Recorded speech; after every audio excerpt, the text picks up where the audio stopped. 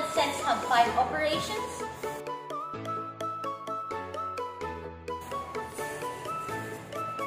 And these 5 operations are intersection, union, complement, relative complement, and symmetric differences.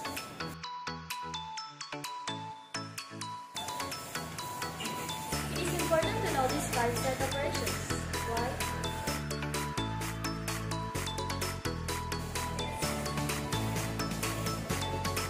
Because these set operations can be applied in real-world situations.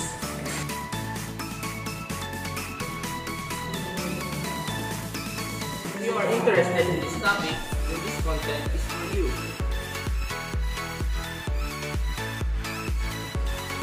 So what are you waiting for? Let's learn set operations together.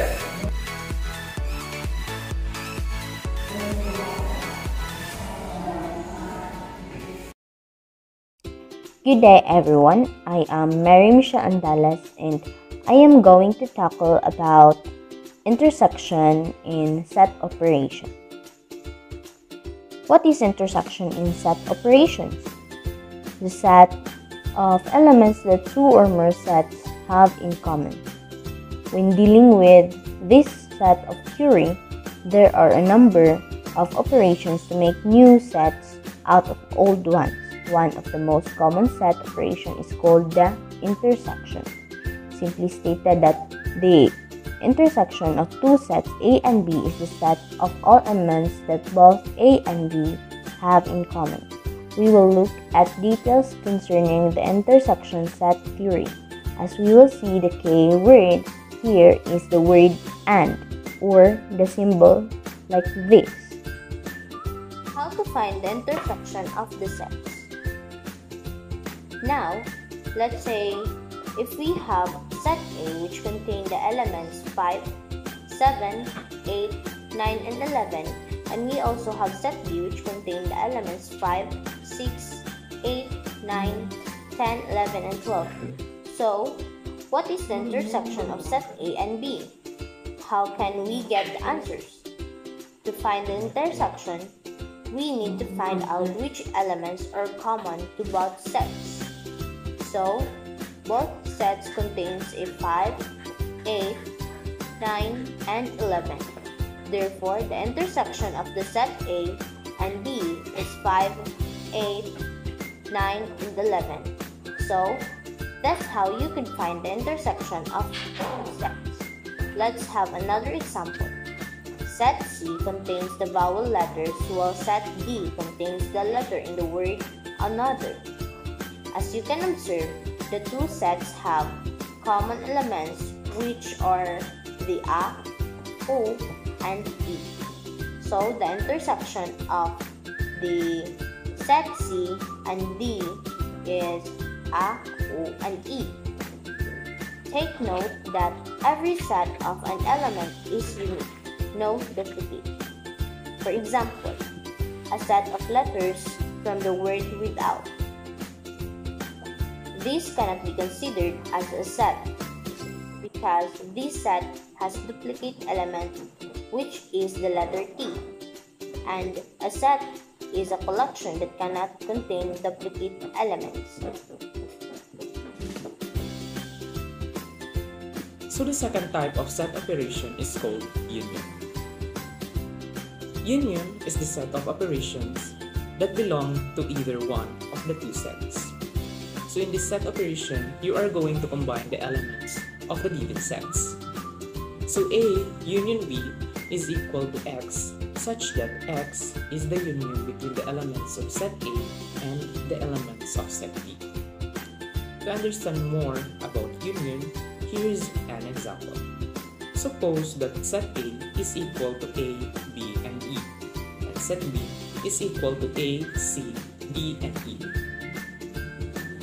Then A union B is equal to A, B, C, D, and E. So to find A union B, you're just going to copy and combine the elements of set A and set B. Take note that you are going to write only one of the elements that is present in both sets, like letter A. There's an element A in set A and also in set B, but you will only write one element A. The same is applied to the letter E, since it exists in both set A and set B. This is done to make every element distinct from each other. So in presenting it in Venn diagram, since union is the combination of two sets, you are going to shade both set A and set B. So again, union is the set of elements that belongs to either one of the given sets. Here's how to find the number of elements in A union B. Consider two sets A and B, such that the union of A and B can be calculated as follows. N A union B is equal to N A plus N B minus N A intersection B. N A union B is equal to the number of elements in A union B, or the cardinality of set A union B. N A is equal to the cardinality of set A, or the total number of elements that belongs in set A. N B is the cardinality of set B, or the total number of elements that is in set B. N A intersection B is the cardinality of set A intersection B, or the number of elements that are common in set A and also in set B. So take for example this one. A union B is equal to A, B, C, D, and E. NA union B is equal to NA, which is 3, add NB, which is 4, minus NA intersection B, which is 2, since there are two elements that is common in both A and B, and that is A and E. And simplify all of that, and that is equal to 5. A union B, A, B, C, E, that is 5 elements. So that is what union is all about. Good day everyone, I'm Stephanie Christy Varon, and I'm tasked to discuss the third set operation, the complement of a set. Complement of a set is defined as the set that includes all the elements of the universal set that are not in the given set. Notice that the word "are not" is highlighted in this part. In a Venn diagram, this is how complement of a set is represented. Venn diagram below, set A has its complement A prime, where A prime is not part of set A and set A is not part of A prime, but both A prime and set A are subsets of the universal set. Now, let us directly dive into our first sample problem. Number 1. Let the universal set be the set of all even numbers up to 15. We have here the universal set that contains all the even numbers up to 15. We have the universal set that contains the elements 2, 4, 6, 8, 10, 12, and 14. And let us set set A containing the elements from the universal set, which are 4, 10, and 14. Now, what is the complement of set A? In this case, we subtract the universal set minus set A from A, the complement of set A, or A prime. Now we have A prime is equals to the elements in the universal set, which are 2, 4, 6, 8, 10, 12, and 14, minus the elements in set A, which are 4, 10, and 14. Performing the operation, we have A prime that contains the elements 2, 6, 8, and 12. Now this is our final answer. In this discussion, we will be discussing the complement of a set in detail. And in detail, I mean we will be discussing along with the complement of a set's properties, solved examples, and practice problems. Now, a complement of a set. Now these are the properties of the complement of a set. Complement of a set has 4 properties, and that includes number 1, complement laws. Number 2, the law of double complementation. And we have number 3, law of empty set and universal set. And lastly, we have the De Morgan's law. Now, first, we tackle the complement law. The complement law has 2 statements. First statement states that if A is a subset of the universal set, then A prime is also a subset of the universal set. Thus, the union of A and A prime is the universal set. It is represented as A union A prime equals U, or the universal set. The second statement states that the intersection of set A and A prime results in an empty set, or the symbol. It is represented as A intersection A prime is equals an empty set, or a null set. Here, an example of the first statement.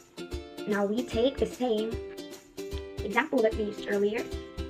We have the universal set that contains the numbers up to 15, and set A contains the elements 4, 10, and 14. Now, we already obtained A prime earlier. A prime contains the elements 2, 6, 8, and 12.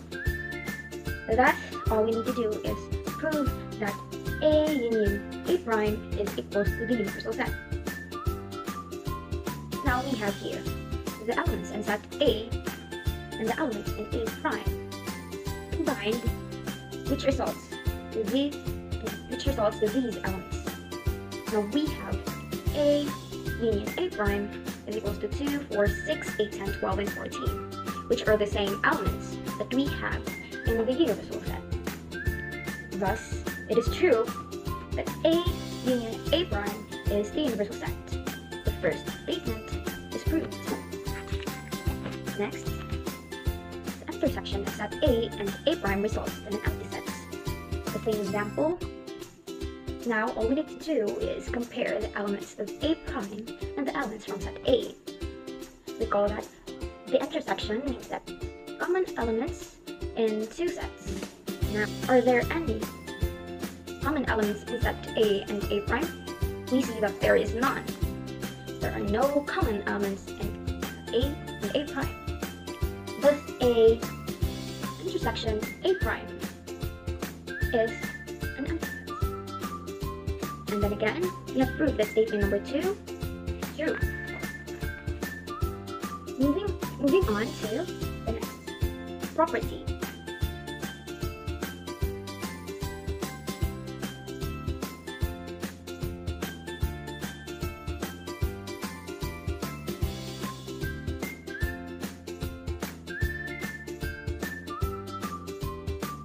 The next property is the law of double complementation. This law states that the complement of the complemented set is the original set, represented as the complement of A prime is A of just the original set. Using the same example, now A prime here is our given set. Now what elements in the universal set that are not in the given set? A prime. The elements that are not in the universal set in A prime, we have 4, 10, and 14. And these elements are just the elements that we have in set A. Hence, the complement of A prime is just the set A. Thus, this statement, or the law of double complementation, is again true. Moving on to the third property. This property, the law of empty set and universal set. This property is very easy and self-explaining. This property states that the complement of the universal set is an empty set of null set, and the complement of the empty set is the universal set. Now we have here the universal set containing even numbers up to 15, and set A is elements 4, 10, and 14. Example, we have here U prime. What elements in the universal set that are not in the given set? We can tell all the elements are present in the universal set. That's why the complement of the universal set is a null set, and the complement of an empty set are all the elements in the universal set. That is how simple the third property is. Now moving on to the last property. This property is the trickiest among the 4 properties. We have here the last property, the De Morgan's law.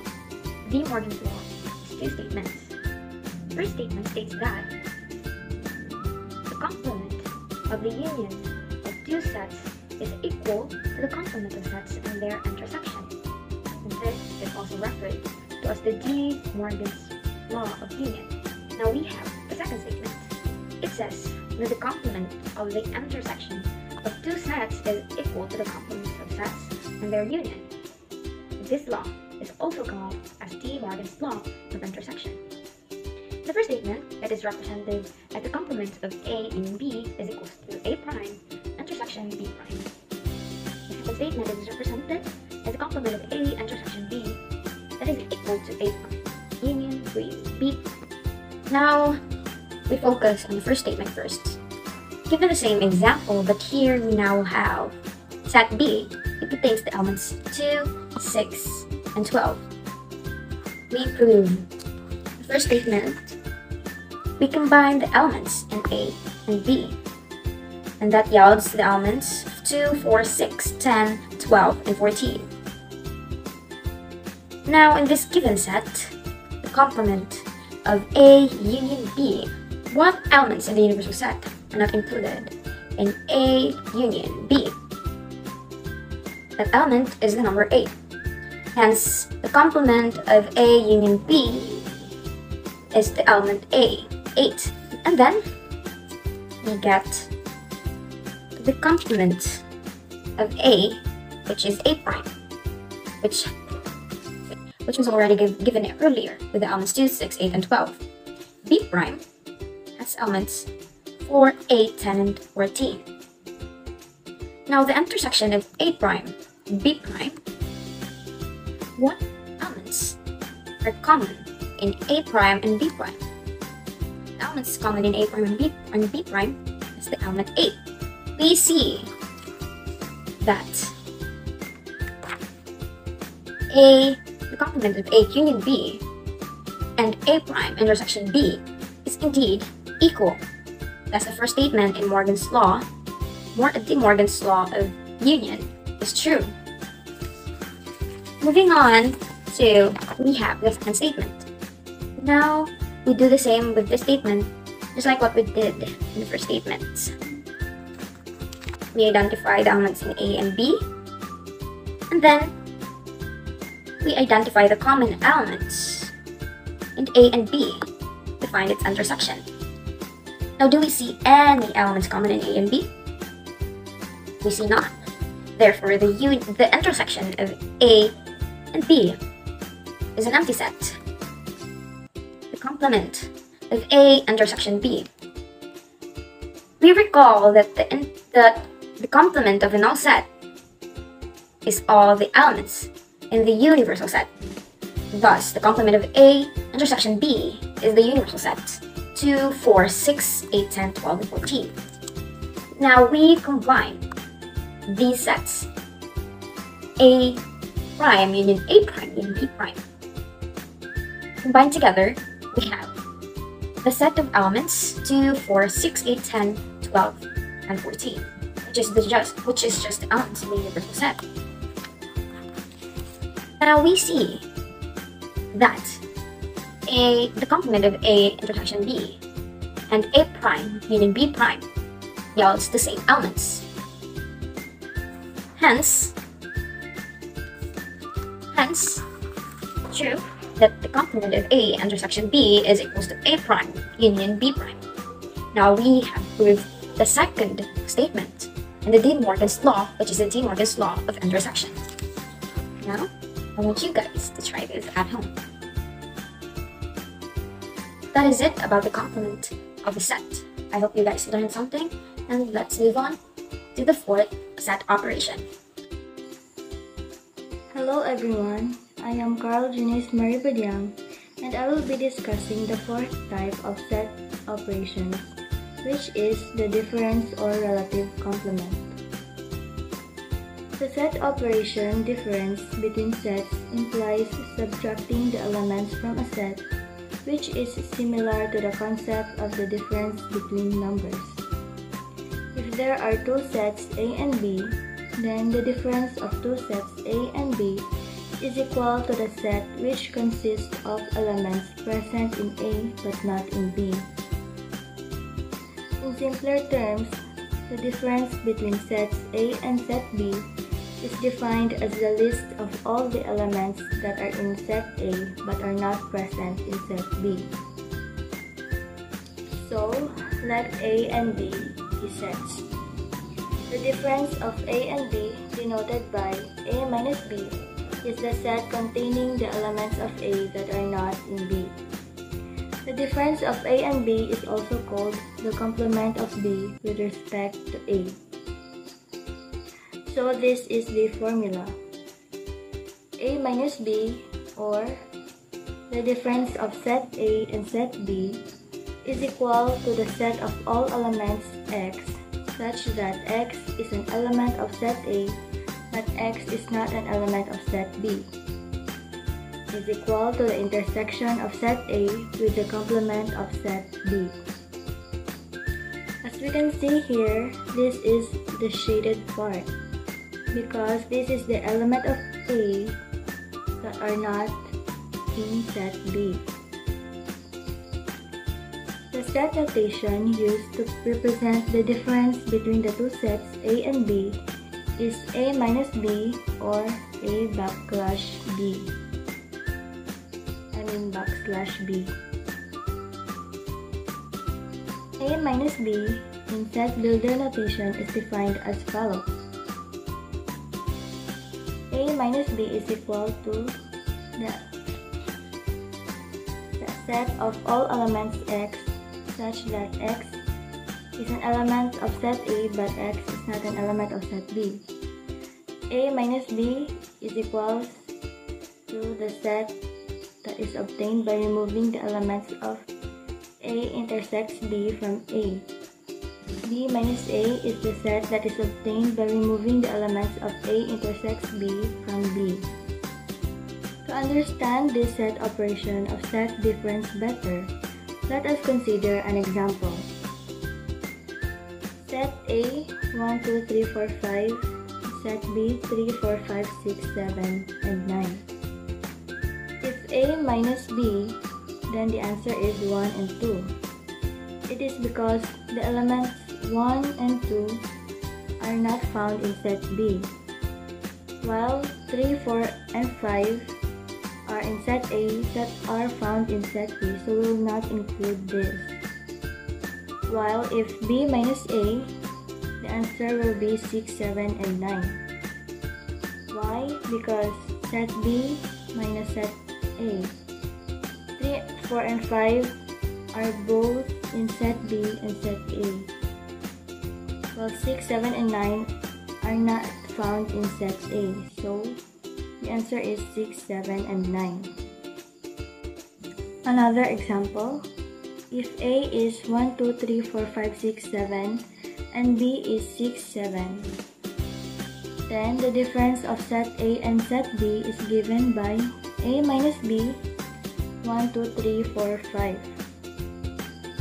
It is because 6 and 7 is found in set B, so we will not going to write these numbers or elements.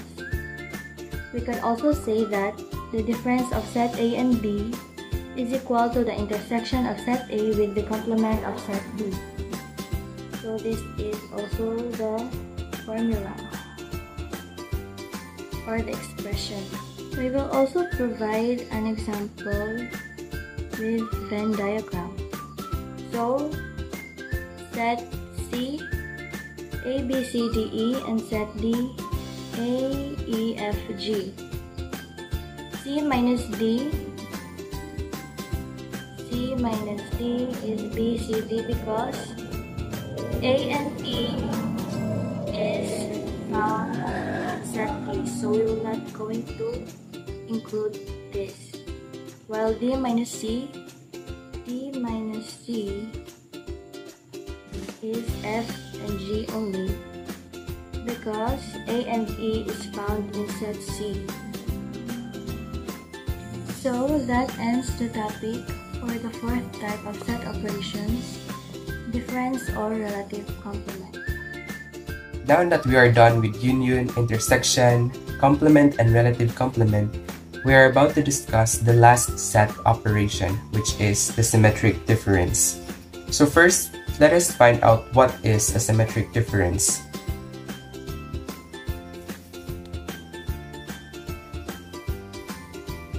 A symmetric difference is a new set containing all the elements present in either of the sets but not in their intersection. So symmetric difference means that it is the union of elements in either of the sets but excluding the elements that they have in common. Symmetric difference is also called disjunctive union, and mathematically it can be represented by using this. Symmetric difference of set A and B is a set that contains the union of elements in both sets A and B minus the intersection between them.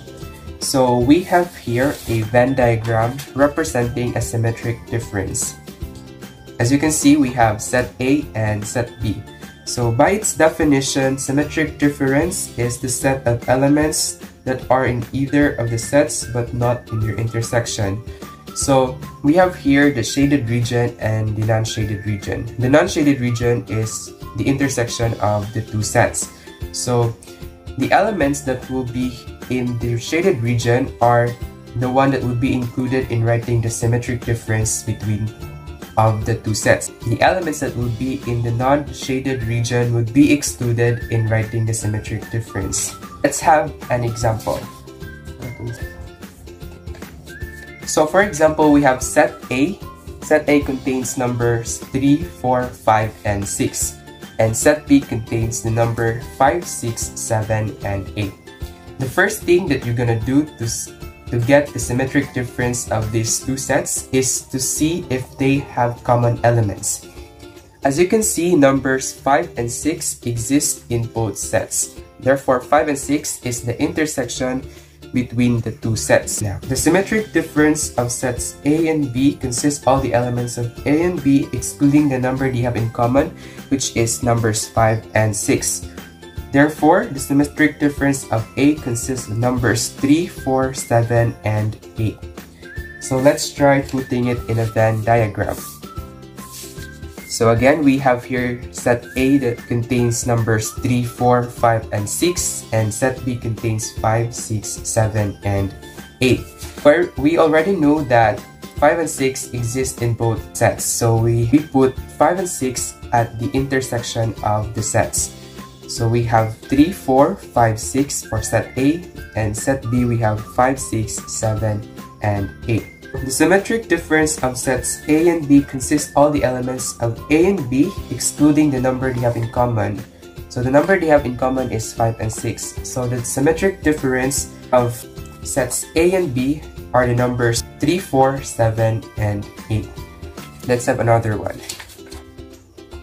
So how would you get the symmetric difference if there are 3 sets of elements, just like in this Venn diagram? So just the same thing, the non-shaded region of the Venn diagram would be excluded since it is the intersection between sets, and the shaded region are the elements that would be in the symmetric difference. For example, we have set A contains number 3, 4, 5, and 6, set B contains numbers 5, 6, 7, and 8, and set C contains number 1, 4, 5, and 8.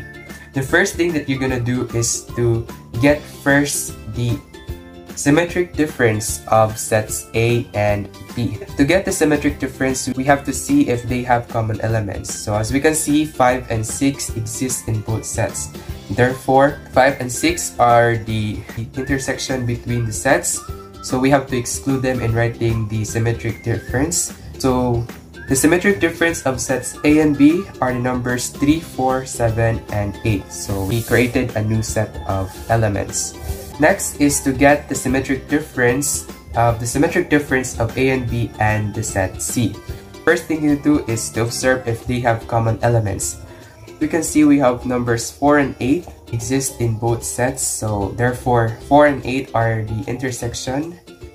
So we have to exclude them. So the symmetric difference of sets A, B, and C are the numbers 1, 3, 5, and 7. So let's try to illustrate it using a Venn diagram. So we have here set A, B, and C. So the first thing that we do is to get the symmetric difference of A and B first. So the symmetric difference of two sets include all of the elements excluding their intersection. So since 5 and 6 is the intersection between the sets, so we have to exclude them. So the symmetric difference of A and B consists of numbers 3, 4, 7, and 8. So the second thing is to get the symmetric difference of this set and set C. As we can see, 4 and 8 exist in both sets. We have to exclude 4 and 8. So the symmetric difference will therefore contain everything except for numbers 4 and 8. So the symmetric difference of sets A, B, and C are the numbers 1, 3, 5, and 7. That's it. Thank you. Now, let's talk about the operation precedence rules.